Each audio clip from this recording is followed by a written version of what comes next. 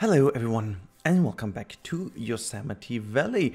In today's episode we are going to finally have a look into the indoor area of the chimpanzee house, and we will also have a real-time part at the end. So for those of you who don't want to see the whole time-lapse thing, you can just skip to the end of this video and see how the final result looks in game. However, in today's episode, once I get my voice correct, we are talking quite a bit about what I had in mind with this little indoor area. And also this is taken from the latest live stream, so in case you haven't seen that one, jump over to Twitch. It's available for the next couple of weeks before it gets deleted from Twitch. So yeah, you want to hurry if you want to see this kind of stuff. If you want to be in the next live stream also, I highly recommend to sub over there. Actually follow. That's okay for the moment. You can sub later. I'm just kidding. Now, this video is really about how I resolved many of the things that were, well, kind of problematic about this build. I'm going to talk about this a bit more in detail as soon as we're there. So first of all, you can see I wanted to have this area separated from a little backstage area that is going right behind this wall of rocks over here. I had some struggle to put down the climbing frame, to be honest. I'm also not sure if that will be the final position, if the structure is going to remain in that position.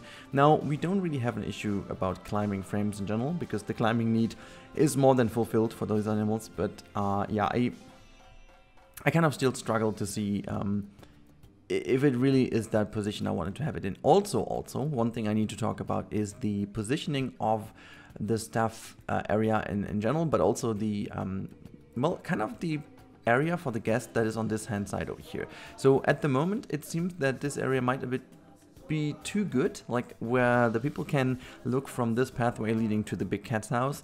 It might be a bit too good because how, you know, the game calculates a little bit differently. So it's not that the people are willing to go inside of the house at all times. The game calculates from where they get the best viewing angles.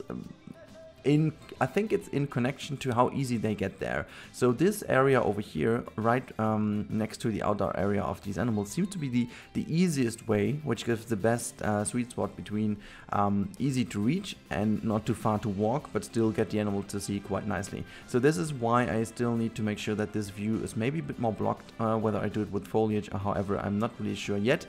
So this is also why I'm putting down this wall down here, so to make sure that the people will hopefully favor in the future to go actually into the house and then go outside again through this area of the big tree forest, if you will, the sequoia forest. Now, yeah, there's quite a bit of stuff going on, and I had some kind of struggle to find the right way of doing this. And also, I needed to find a clever way how to bring the staff members actually into this build so that they can walk everywhere. So we had a huge struggle to find the right positioning of these walls over here, the glass walls, to make sure that, you know, the animals cannot climb out of their habitat at the outside. At the same time, I wanted to make sure it all feels coherent and somewhat nice, because this area over here, which is on the right hand side of this wall, is more or less the most private outdoor area for the animals. So barely any guest can see the animal over there, which was always planned because I really wanted to make sure that the animals can feel the privacy over there, so they have some outer area where they can go without being spotted at all times, and also just another little area for the animals to thrive in. But yeah, so you can see that I was, you know, testing around a lot with the fences over here, moving them really into the right positioning, and then also having a little bit of a struggle whether I go with the chain link or not, because chain link is somewhat, well, not really unnecessarily unrealistic, but it's definitely less realistic than a concrete wall. But I went for having a more open view into the area rather than having the hard concrete, and I resolved that with a little bit of a trick I implemented into this little area by just having well, actually I put down a little something which is a little bit like a climbing frame support, but at the same time it is tilted to the outside so that the animals cannot climb over a 90 degrees angle. So it's kind of a 120 degree angle, if you will, so the animals could not climb up there, and this kind of prevents them from actually climbing this wall frame.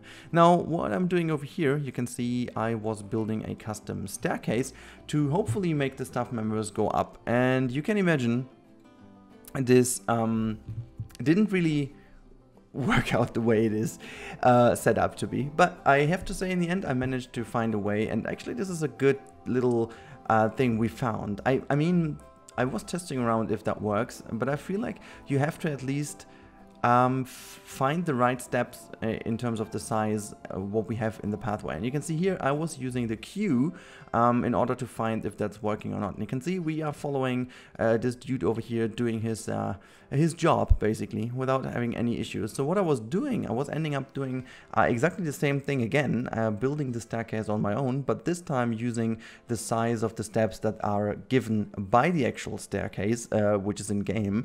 And I have to say it works. So that's pretty cool. You can basically build your own staircase for the staff members. However, you have to stick to the sizes and dimensions that the game is offering you. But it's pretty good to know. They do their job, and you can build custom stairs and stuff like that. So the main reason why I wanted to bring this in here is I didn't want to make a tunnel. I didn't want to make an unrealistically and unnecessarily ugly outdoor connection, whether it's be a bridge or whatever.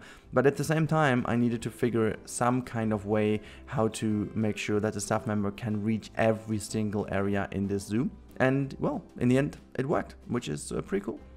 Yeah, I, in the meantime, forgot to give some water to my animals, so they were basically, yeah, well, they nearly dehydrated, or, well, actually, they nearly died from having no drinks, but, well, they cannot, because in my sandbox, I turned off the option, but I didn't turn off welfare, because for me, I still want to make sure that the welfare is kind of a little bit of an important thing to look at, because I want to make my habitats as realistic as possible.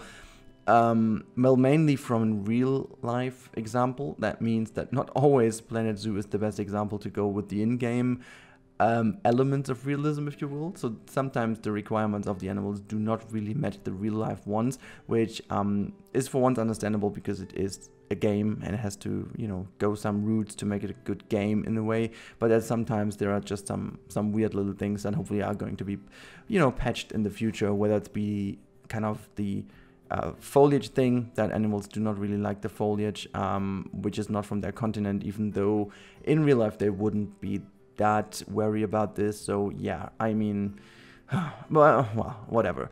I was also doing custom foliage over here. Maybe this might have been because Mike Sheets was in the chat of my live stream. I don't know, maybe that could have been the reason, and he was maybe giving me some ideas what to do about custom plants. But well, we even went a little bit too far, if you ask me. So I was even doing some kind of avatar-ish like things here, which I ended up not doing. So these ones are still okay, but I tried to do something else here, which didn't really work out the way I hoped it would.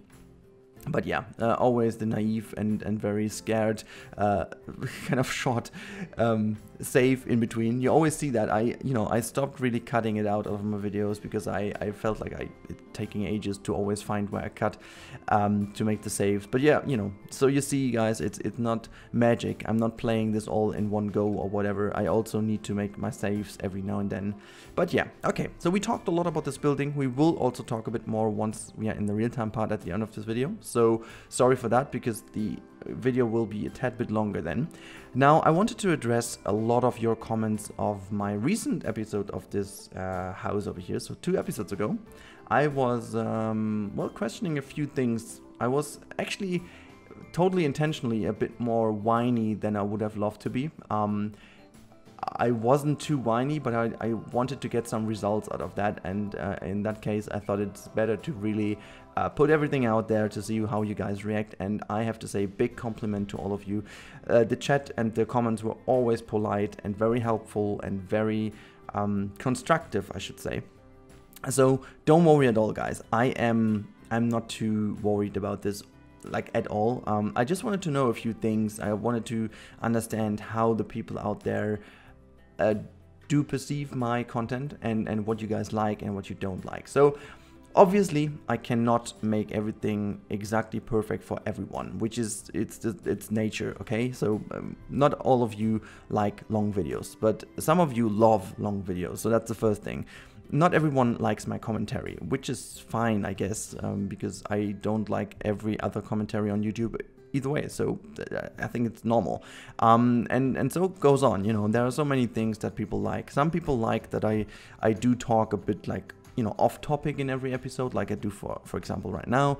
Many people like that, but some others really are like, hey, just give me info about what you're doing, and that's fine. Okay, so for me, it's always important to find a bit of a sweet spot in between where I really feel comfortable, but which also matches up with you guys. So every now and then I need to make this kind of whiny little videos, because the problem is, if I just do it like randomly, like, hey, everything is fine, but can you just give me some feedback?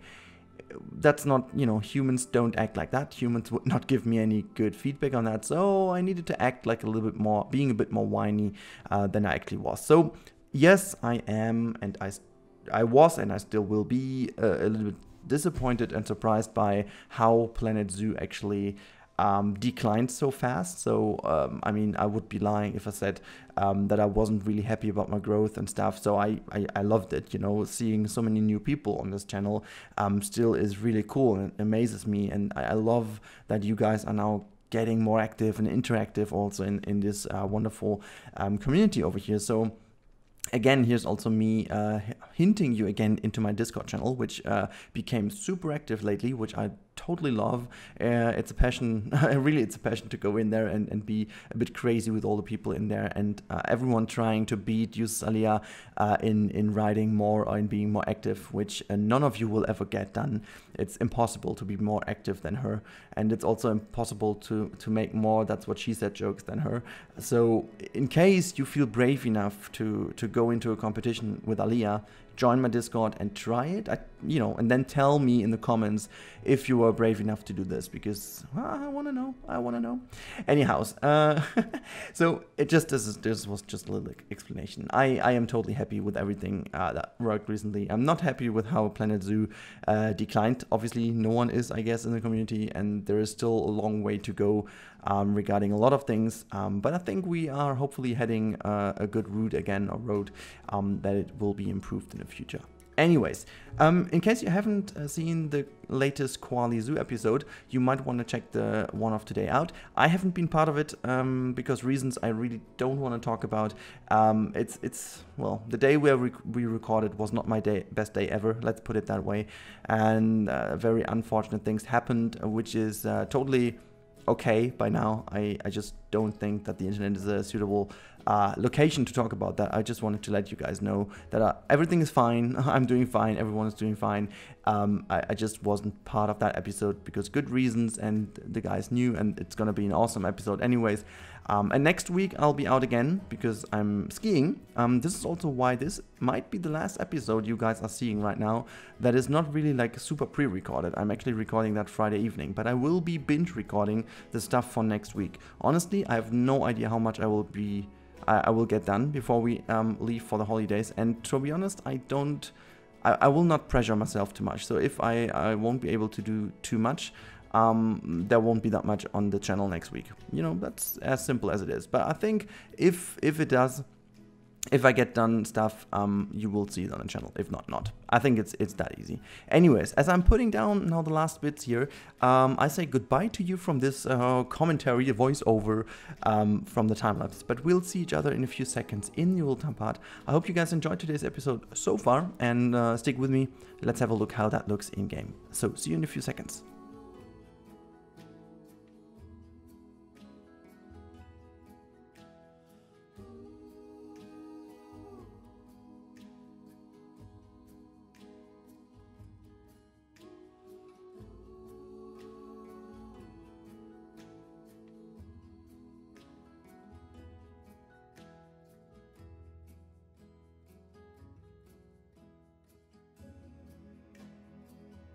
Alright, so since this is the last thing you guys saw in the videos, I thought we just start the whole thing over here. Now, yeah, this is the building, you can see that already, but, yeah, well, what you haven't seen in the last episode is obviously what is in the background, and that is the half dome, which I did on Wednesday. So in case you haven't seen that one, I highly recommend to watch the last video as well.